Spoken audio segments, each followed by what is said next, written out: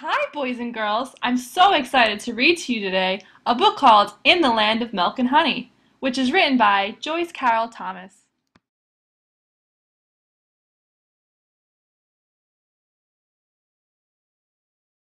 The waiting train huffs. Hurry, hurry, hurry! And I worry, worry, worry. Hissing wheels, hiss, hiss, hiss. And I'm afraid we'll miss, miss, miss the train. Then the whistle sounds long and lonesome, and the conductor sings, "All aboard!" I ease myself back in the window seat and breathe in as the train breathes out. We're on our way to the land of milk and honey.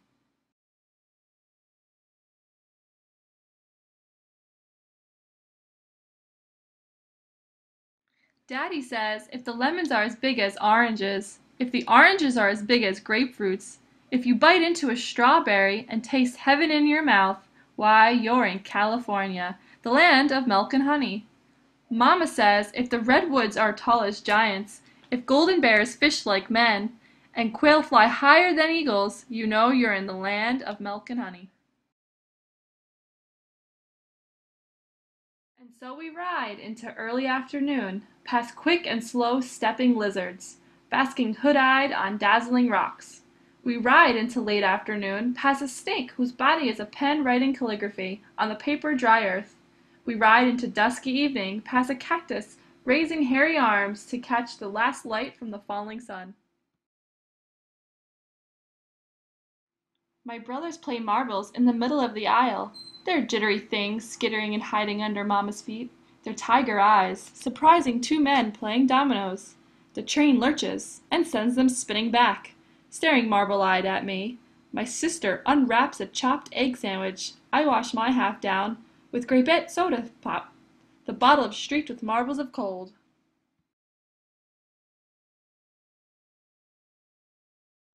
In the morning I wake up early enough to see California, spreading its sands of welcome, and I catch the desert dance of a coyote chasing a rabbit through the tumbling sagebrush.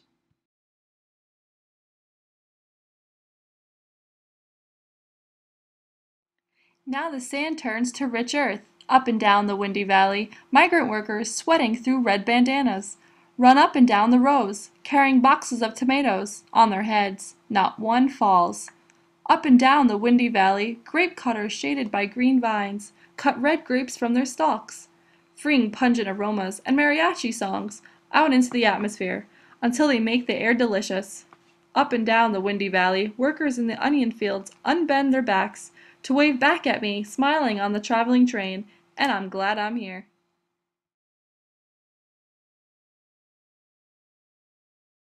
Finally, we reach the city, where the ships sit, anchored in the coastal waters, like iron mountains docked in the bay.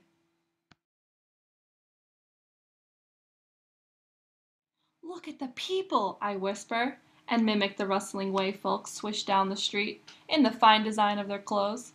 "Look at the people, and their fascinating faces. Look at the people, all ages, all races."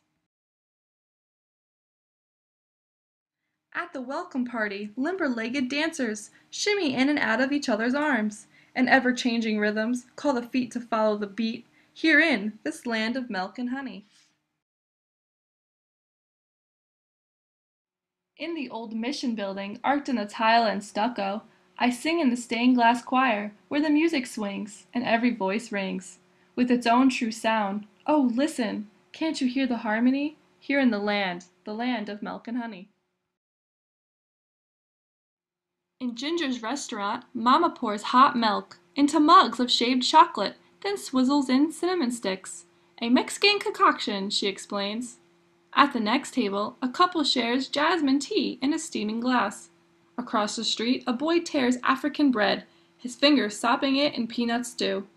I lean over and take another sip of my luxurious drink, when everything I taste seems spoon-sweetened with honey, and escapes my mouth.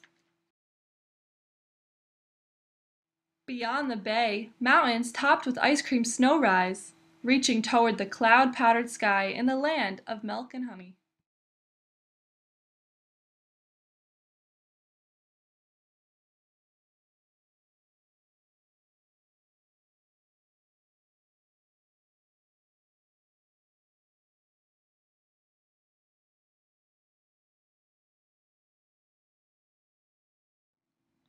And we stay.